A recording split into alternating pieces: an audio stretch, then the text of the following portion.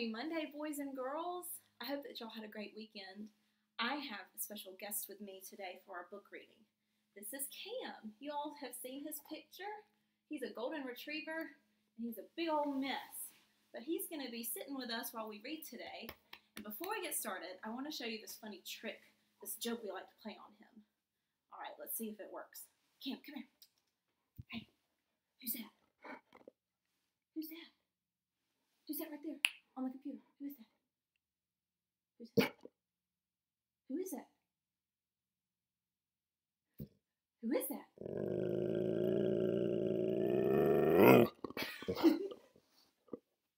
Okay, come on. We like to play that trick on him. Sometimes he sees himself in the mirror and he gets all flustered. But he's a happy dog. He's wagging his tail. And he's going to sit with us today because I have a book that I think you're really going to enjoy. Last week, I read Cats by Gail Gibbons. And this week, I'm going to be reading Dogs by Gail Gibbons. And this book is going to teach us a lot about dogs. I know a lot of you guys have dogs at home. So go get your dog. Sit with your dog while you listen today. And I'm going to see if mine will sit with me. Come here, Kim. Sit down. Sit. Hey, sit. Good boy. Lay down. Good boy. Go on. Good boy. Okay. Dogs by Gail Gibbons.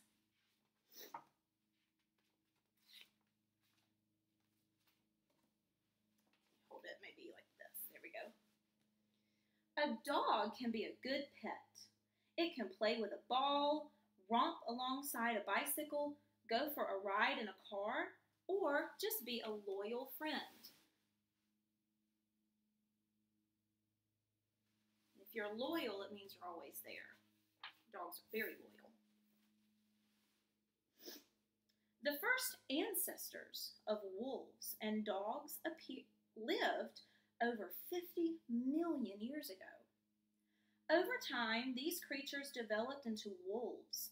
All dogs are descendants of wolves. Wolves and dogs are members of the dog family called Canidae. Both are social animals. Wolves live in groups called packs. About 15,000 years ago, tamed dogs began to live with people and became pets. So when something becomes tamed, it means it can live with people and it can be trained.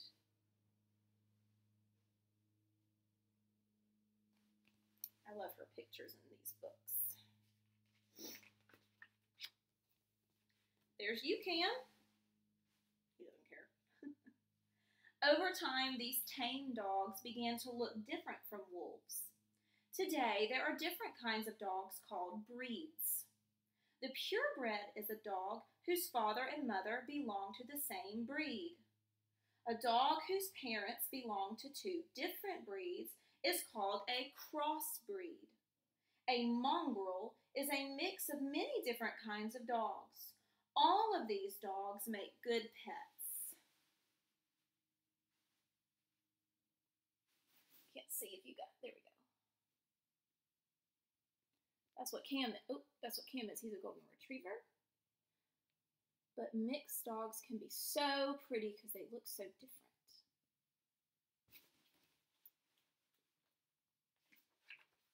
Some dogs have short legs. Others have long legs. Some dogs are very small. Others can be very large.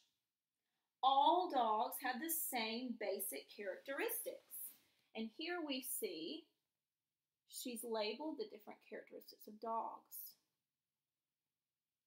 Now we saw all of these same characteristics on cats, except one thing that dogs have that I did not remember seeing on a cat is this right here, the muzzle.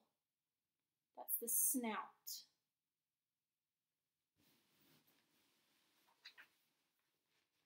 Dogs have 42 teeth for tearing, chewing, and grinding their food. 4 of their teeth are called canine teeth, or fangs. Dogs pant to stay cool. They don't sweat. When a dog inhales, it breathes in fresh air through its cool, wet nose. Then it exhales the body's heat through its mouth.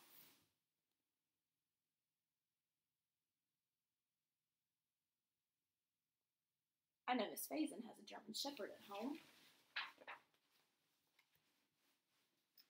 Sniff, sniff. Smell is a dog's sharpest sense. Inside the nose are about 300 million cells that help identify or name odors.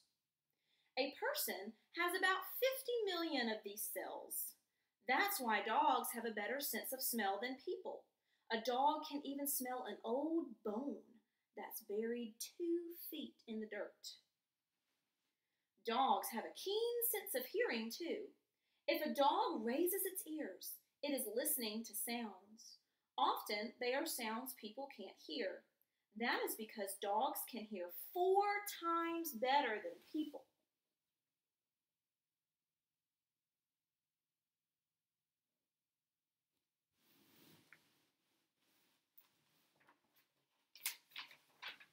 Dogs can't see better than people. In fact, some scientists think dogs see in shades of gray. But they do have better night vision than people. They can spot the smallest movement at a distance in the dark. Most dogs have 2 coats of fur. The outer fur, called the guard fur, protects a dog against rain or snow. The inner fur, called undercoat, keeps the dog warm. A dog gets some of its sense of touch with its whiskers. The whiskers are connected to many nerves. And right now that it's getting warmer, Cam's undercoat is starting to shed. So we've really been using our broom and our vacuum a lot lately. Dogs don't stand, walk, or run using their entire foot like people do. Instead, they stand on their toes, called paws. The heels of their feet are high up on their legs. Because of this, dogs can run quickly. The fastest dog, a greyhound, can run about 40 miles an hour. The claws are used for gripping the ground and for digging. The pads on a dog's paws act as a cushion. Dogs have ways of communicating or talking when they meet. They stand tall with their tails up and try to stare each other down. They are deciding who is top dog or leader. If one rolls over, it is saying to the other, "You're top dog." And here we can see that. The poodle is letting the chow chow be the top dog. I've seen dogs do that before. Have you? Dogs communicate in other ways, too. A happy dog wags its tail. An angry dog sometimes bares its teeth. A scared dog holds its tail between its legs, and its ears may go flat against its head. Dogs make different sounds to communicate, too. A scared, restless, or excited dog whines. A woof may be a warning. An angry dog can growl and bark. Sometimes a playful dog barks.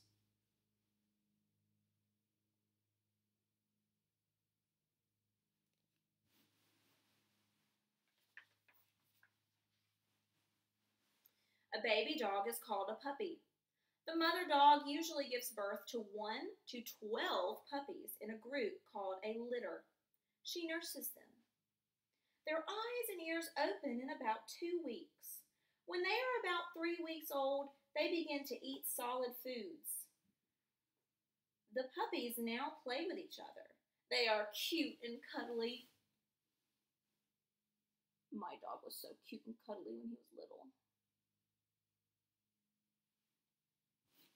He's still cute and cuddly. Aren't you? Between 4 and 10 weeks of age, puppies spend most of their time playing and exploring. Most likely, a puppy will become a good pet if it is around people at this time. It is learning to be a social animal. best time to adopt a puppy is when it is about 8 to 10 weeks old. It is old enough to leave its mother. Sometimes people adopt older dogs that don't have a home and need one.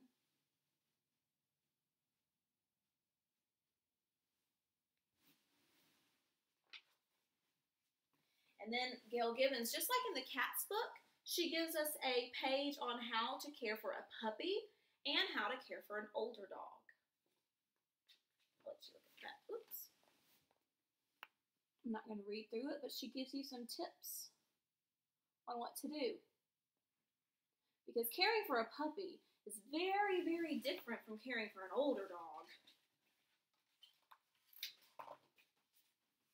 Besides being good friends, dogs help people in many ways.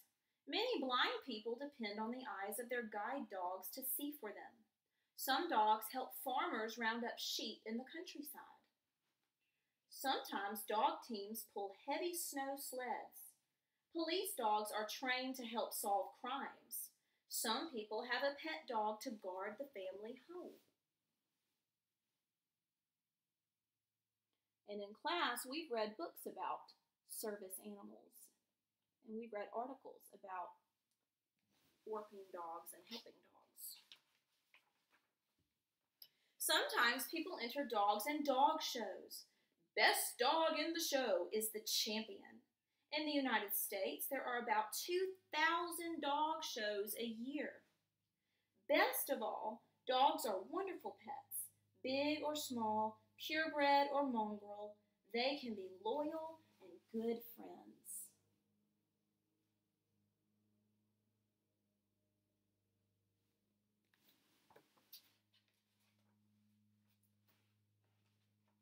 And in the back, she gives us some information on paw prints.